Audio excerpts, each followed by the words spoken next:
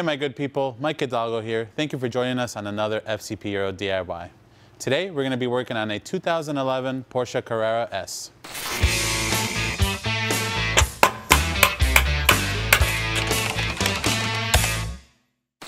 Today we're going to be covering how to replace the front brake pads and rotors on your 911.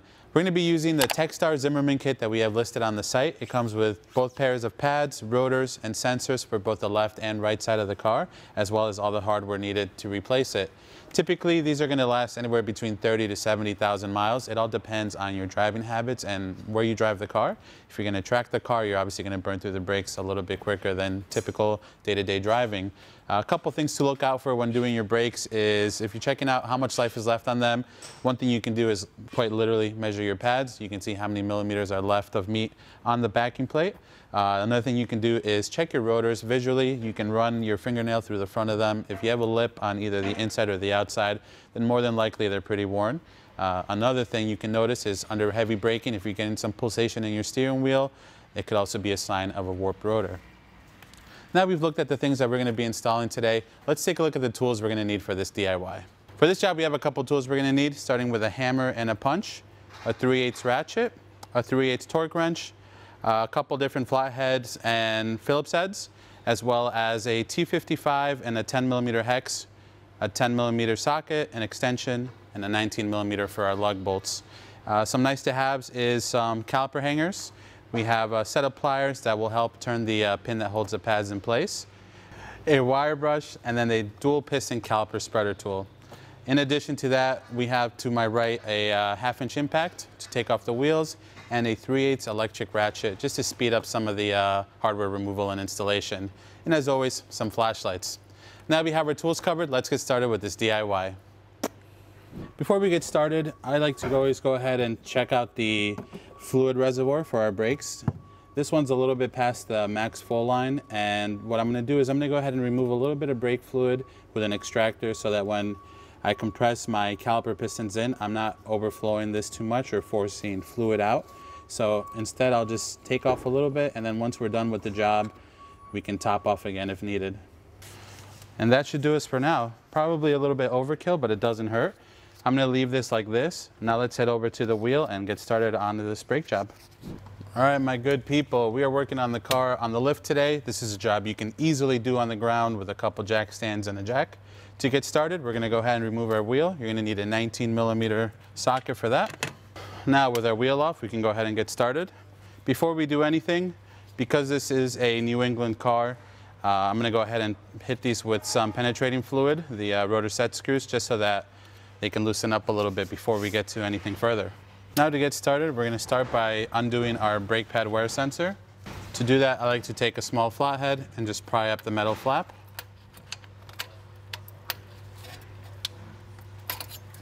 With that up, then we can go ahead and undo the protective cap on the brake bleeder. Once we've done that, we can go ahead and disconnect our sensor from the car.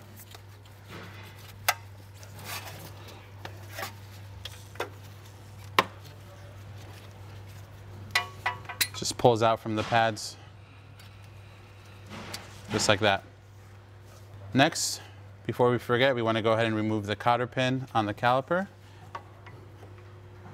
This cotter pin holds our bar in place that keeps our pads from coming out. Just comes right out like that. The hardware kit comes with a new one, so don't worry about losing it.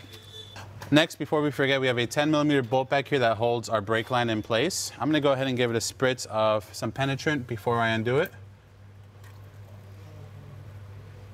Let that sit for a second. To get that bolt out, I'm just using a 10mm socket with my 3/8 wrench. With both of those things undone, we can now focus on removing our brake pads. We have our cotter pin out already, so I'm going to go ahead and take a small punch in my hammer and just punch the pin through. Now with that undone, we can work on getting these pads out of here. One thing I like to do whenever I'm replacing the pads and the rotors is I like to take advantage of the caliper still being mounted and use the old pads and the old rotor to help push in the pistons back before I take everything apart. Usually to do that, I'll take a small screwdriver. In this case, I'm using a small flathead. And I'll just stick it into the hole where the pin goes through, just to give myself some space between the pad and the rotor. I'll do the same thing on the other side. I'm not worried about hurting these since they're coming out. Obviously, if you're not replacing your rotors, I don't recommend you do this. That's what the caliper piston spreader tool is for. You might have to go back and forth, as when you push in one set of pistons, the other side might come out a little bit. So just work it back and forth until you feel that you've had enough to eat for today. You're a hungry growing boy. All right, that should be enough. If we need to, we can go in with our retractor tool and get some more space out of there. These can come out. Now we can go ahead, before we remove the caliper, we can go ahead and get our set screws off our rotor, so that way if it goes to fall off, the caliper will help keep it in place a little bit. One thing I wanted to point out, like I mentioned at the beginning of the video, is a way to inspect your rotors is simply by looking at them. Now on camera it might be a little bit hard to tell, but these have quite the lip on them, both on the inside and on the outside of the rotor. Same thing goes for the back. The back's even more aggressive. I mean, my nail is just getting caught, and that's with the gloves on, so easy way to check.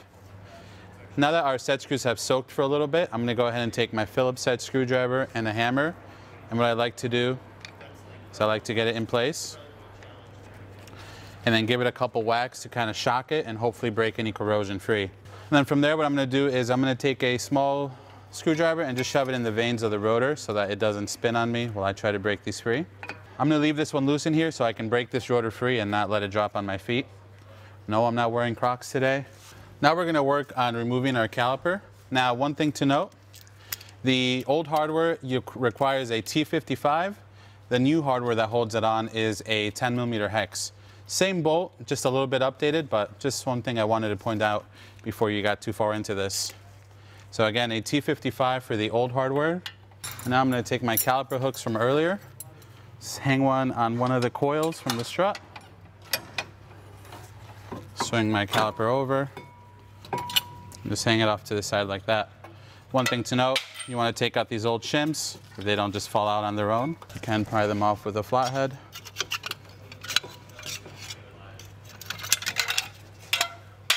Goodbye. One thing I like to do, if I don't want to ruin my ears, is I like to take a big flathead screwdriver and shove it in the vanes of the rotor. Just give it a couple whacks, and usually that does the trick. Before we assemble anything, I'm going to go ahead and clean up my hub here. I have a small wire brush.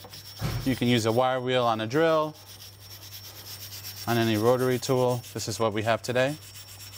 Budget cuts. You can't get a real wire wheel in here. Now, before we put on a new rotor, I'm going to go ahead and take a little bit of liquid moly ceramic paste and just dress the hub a little bit so that hopefully if this car sees any more heavy New England weather, the new rotors won't seize on. So let's just give that the JR and paint it on. I'm going to go ahead and take my rotor and just slip it over. If possible, try to either keep your hands clean when you're handling them or change gloves, whatever you need to do. You don't want to get this too grimy because due to the zinc coating, you don't want to go ahead and brake clean it. You'll go ahead and ruin the coating. Obviously this part doesn't matter, but anything around that or the hub.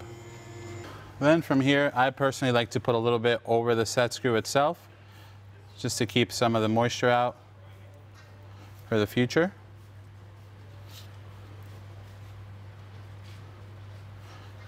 Just like that. Now from here we can go ahead and prep our calipers so we can load them up with some fresh pads. One thing I want to point out is you can see for the most part, if you can see that on camera, 3 out of my 4 pistons are fully compressed. This one's going to fight me a little bit. So I'm going to try to fit my caliper piston spreader tool in here just to even that out before we go ahead and mount it back onto the car.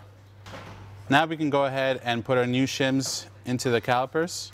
Don't forget to take off the backing plate, otherwise you'll find these poking out of your calipers later down the road. They're 2 different sizes. The pistons are both 2 different sizes, so you can't mix them up. They only go in one way. Just set that in there like that. Take your other one.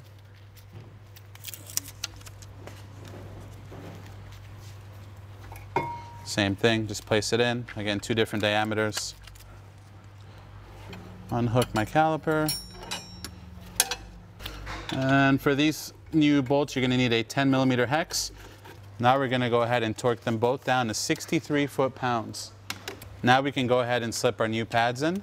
They only go in one way. They're both the same, so don't worry about mixing them up when you take them out of the box. There's one.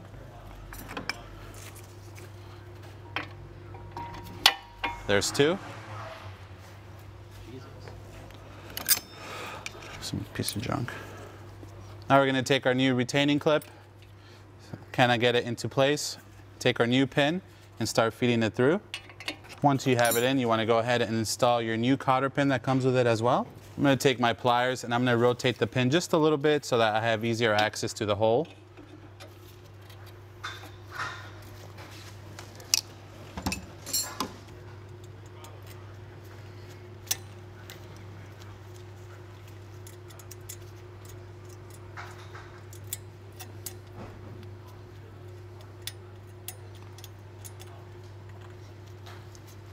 Bam, baby.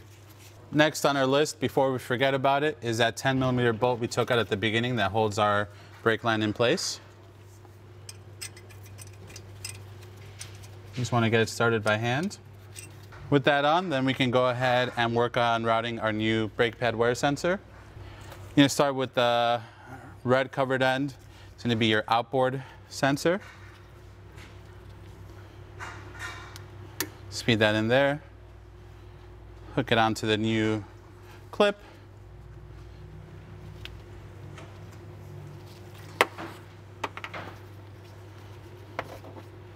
And feed your other end on the other pad, on your inboard pad. Just like that. Feed the shielding through the caliper and make sure you get it back through the brake bleeder. And then just plug it right back in.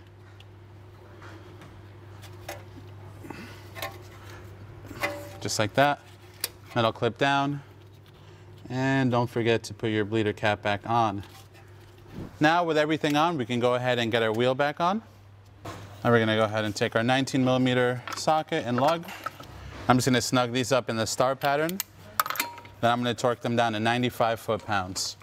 And just one thing to note before we wrap this up, the procedure on the driver's side of the car is gonna be identical to what we just did here on the passenger side. Both have wear sensors, both have the same hardware, so pretty straightforward. Just mirror what you did on one side on the other. Again, we're gonna torque these down to 95 foot-pounds. And there you have it, my good people. Another DIY in the books. Overall, a straightforward job on the 997.